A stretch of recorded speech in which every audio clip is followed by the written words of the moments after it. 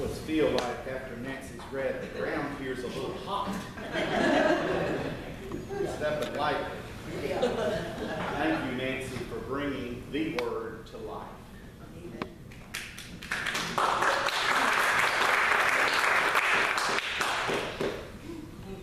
I want to start this morning with a story. This story comes from a book by the Christian author Max Lucado. Some of you perhaps have read Max Lucado.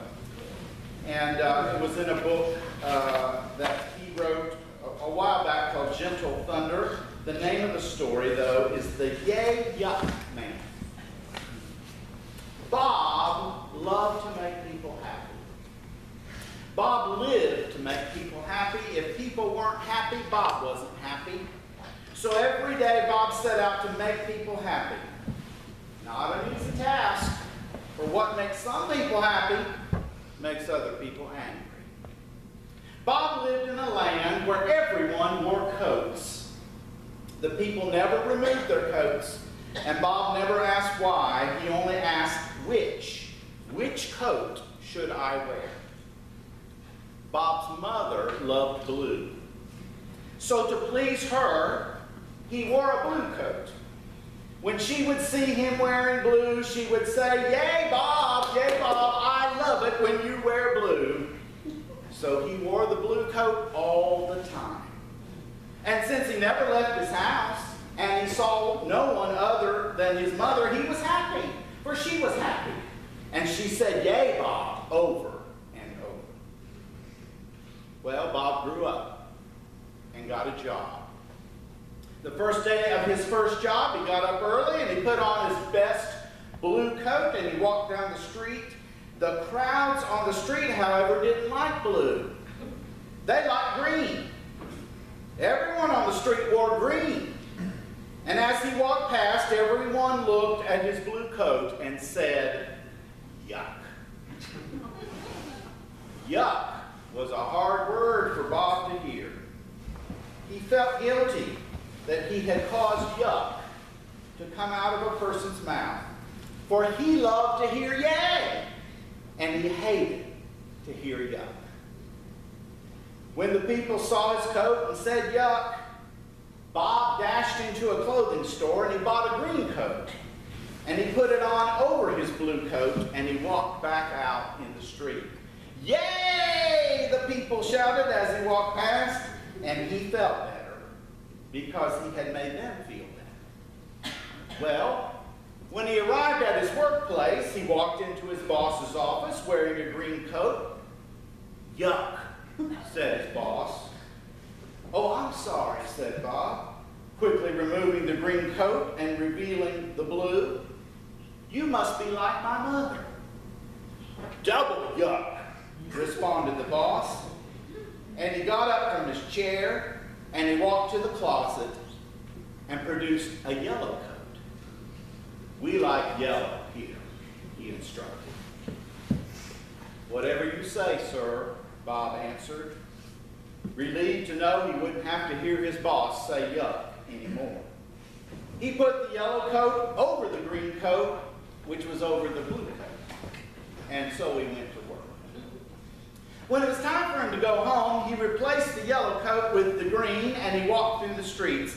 But just before he got to his house, he put the blue coat over the green and the yellow coat and went inside. Bob learned that life with three coats was hard.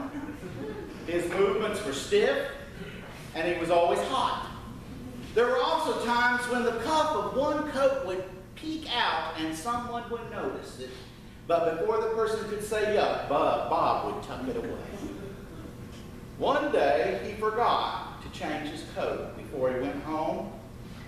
And when his mother saw green, she turned purple with disgust and started to say yuck. But before she could, Bob ran and put his hand on her mouth and held the word in while he traded coats and then removed his hand so that she would say yay. It was at this moment that Bob realized he had a special gift. He could change his colors with ease.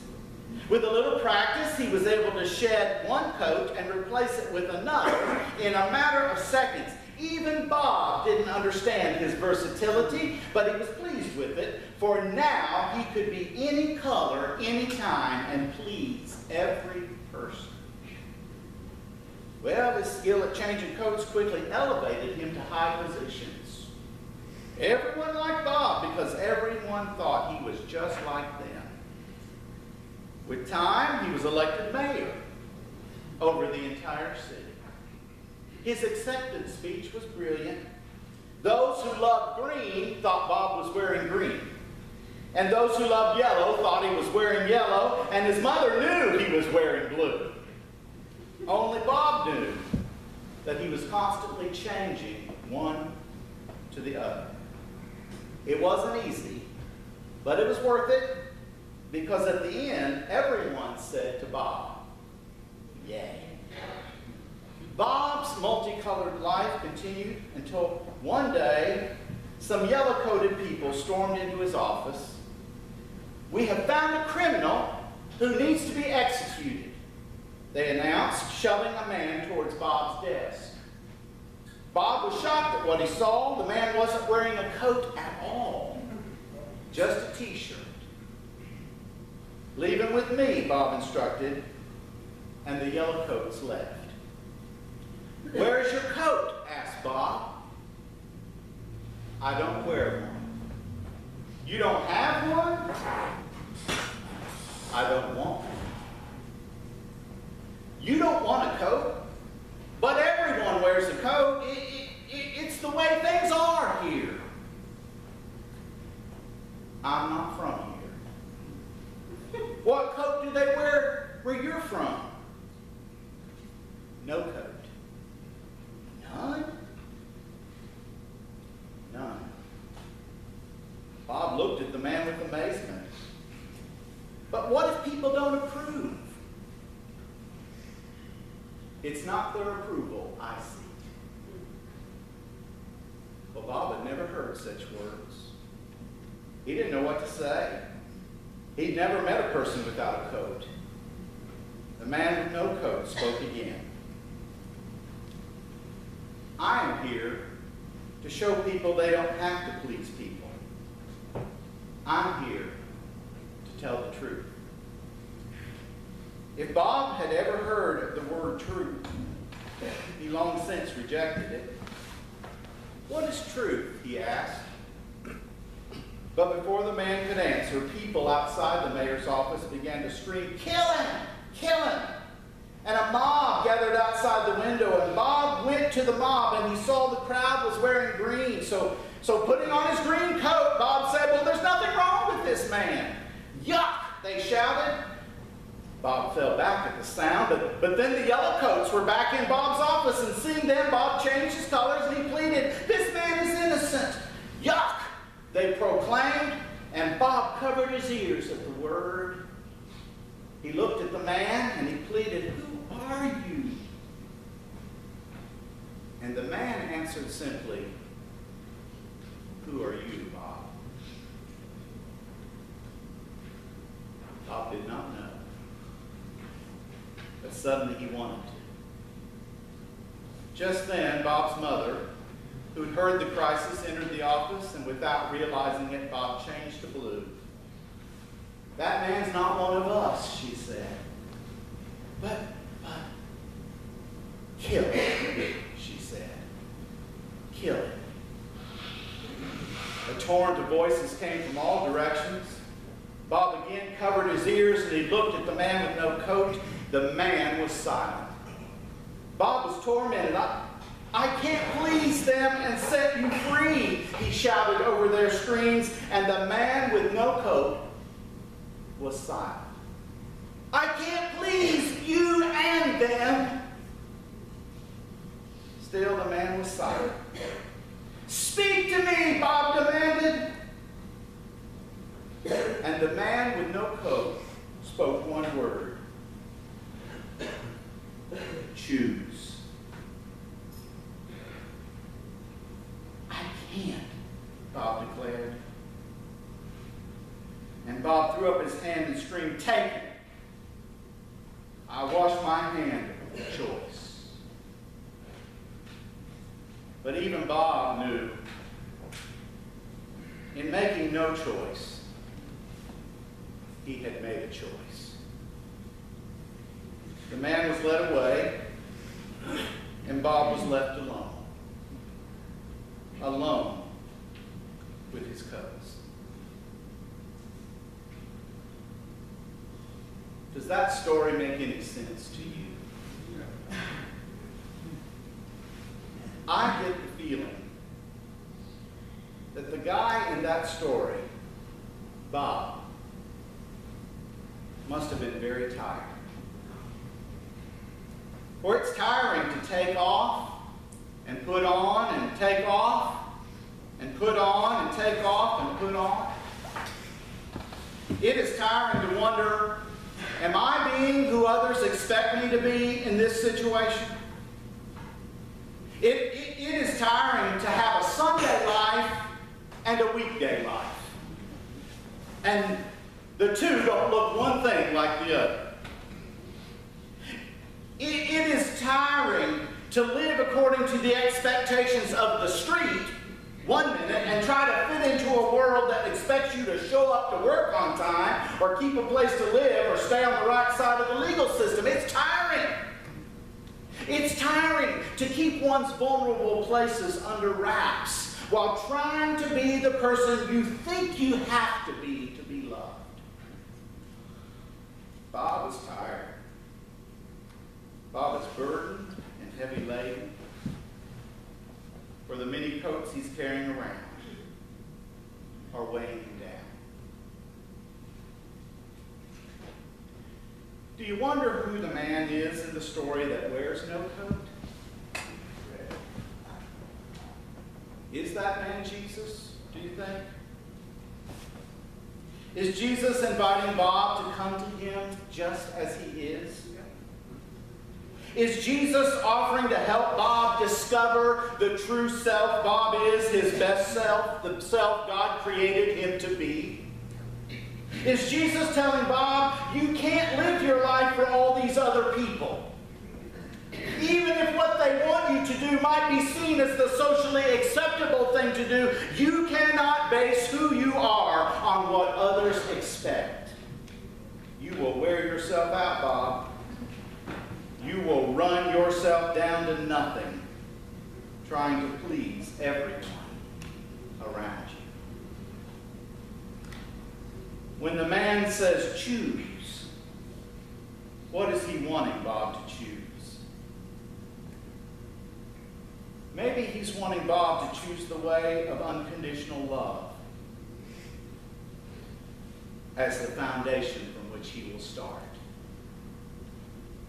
For that, the Bible teaches us, is where new life begins. I think the writer of our scripture today, the Apostle Paul, I think he himself struggled to keep his life grounded in that foundation of unconditional love. Do you remember how Paul wrote that sometimes he didn't understand his own actions? I don't understand even what I do. Can you relate to that sentiment? What does a life grounded in God's unconditional love look like anyway? Paul takes a stab at it to try to teach us. He says that when God's love has control of us, our raw impulses, do you get that? Our raw impulses, what some might even call addictions, they no longer steer the bus upon which we're riding. When God's unconditional love has control, we don't do things to harm ourselves or other people. When God's love is in control, we are faithful in our relationships, or in street language, we don't sleep around. When God's love has control of us, we don't hoard our possessions and grab for more and more to the point that others have less and less. And when God's unconditional love is in control, we are honest in all of our dealings. When God's love is in control, we don't lash out in anger with words that can cut like knives. When God's love is in control, we don't send out tweets or make other social media posts that are vengeful and degrading. For when we live under God's unconditional love, we don't always have to have the last word or force others to see things the way we see them. We can gain our confidence from humbly seeking God's way in every situation. When we live under God's unconditional love, we don't find our security in acts of violence or in collecting weapons of war. You see, when God's love has control of us, our arsenal cannot be found in a gun cabinet or purchased at a gun show. And we're not obsessed with our weapons. For when God is in control, our arsenal are things like truth and compassion and forgiveness and humility. And when we live under God's unconditional love, we stand for justice, yes, and we seek justice, but through nonviolent resistance to the ways of evil in the world. And when we live under God's unconditional love, we honor and we respect those who are serving to try to keep our world of chaos in order, and we show gratitude for their service and sacrifice. When we live under God's unconditional love, you see, we don't divide and label people with artificial categories. We don't dismiss whole groups of people and see them as enemies or threats based on demographic identities like race or gender or economic status or nationality or sexual orientation or religious creed or education levels, for we see everyone as a child. You see, when we live under God's unconditional love, we don't rally others to deepen divisions, but instead we seek to find and promote pathways towards unity and harmony. And when we live secure in God's unconditional love, we choose the pathway of peacemaker. And we do everything within our power to make reconciliation a reality.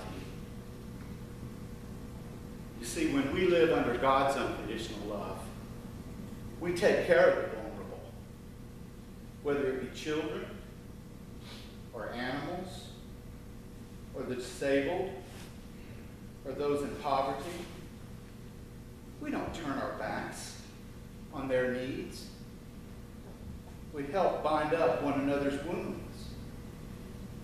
We don't allow greed to have the upper hand. And we don't follow the voices of fear.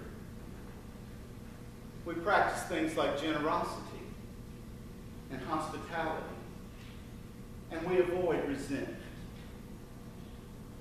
When we live under God's unconditional love, we operate under the theory that we all have something to give, something we can contribute to making the world a better and more peace-filled and love-filled place. We all have an offering to bring to the common good when we live under God's unconditional love. I know of only one man over the course of history that has lived totally and completely under the control of God's unconditional love. And today, his image and his name has been so distorted that sometimes I don't think he would want his name used by some who claim to follow him. But the invitation this morning, in the words of Paul, the invitation is to put on Christ. In these times, it's hard to find answers to our dilemmas. It's hard to find solutions to our problems. The best I know to do is for us every day to get up, face the world, but before we go out, put on Christ. Take everything else off.